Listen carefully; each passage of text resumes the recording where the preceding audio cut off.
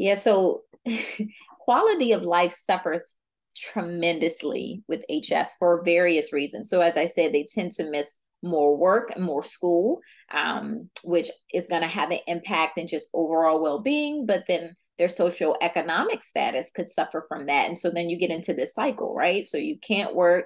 So then you feel bad about not being able to work. You don't have the money to do the things that you want to do, and then that leads to more depression, stress.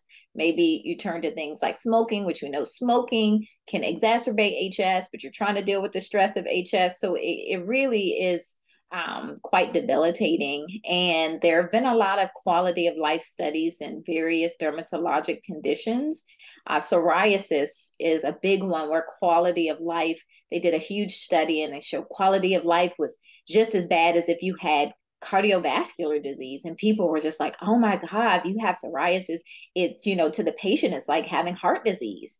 Well, quality of life studies for hidradenitis suppurativa are worse than psoriasis. So these patients quality of life suffers tremendously. It tends to happen after puberty. So you think about young adults that are trying to find mates. They maybe want to get married and have kids, and just the idea of being intimate with these chronic debilitating diseases that affect the groin area. So there's so much to it, but it tremendously affects quality of life.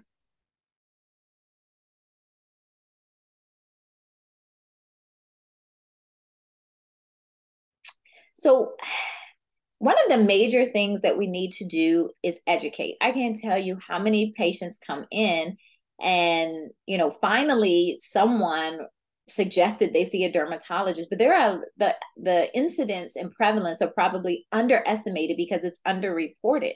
I have people who've had boils under their arms for 20 years that finally make it in.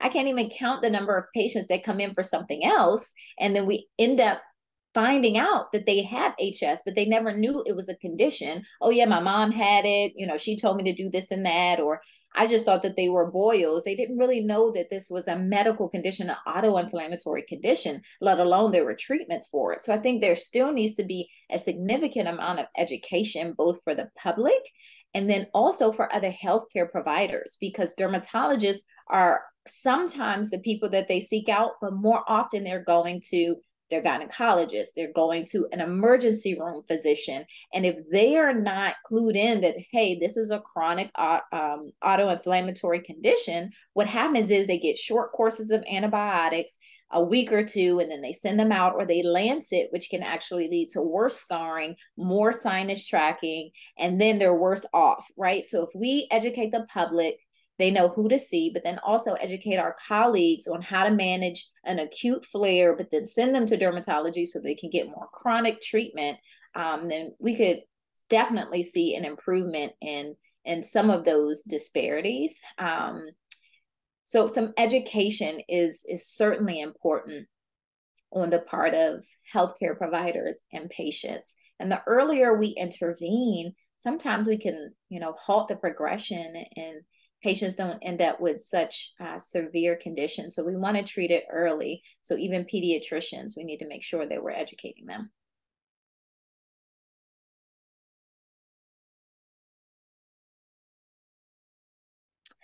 So I think the key takeaways are number one, awareness.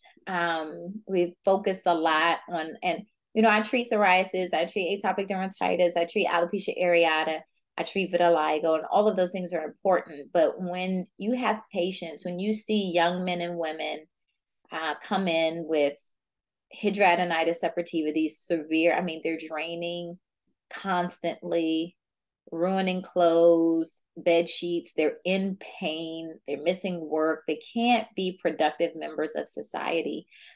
To see what they're living with and living through, sometimes I am amazed that a lot of these patients have been able to manage.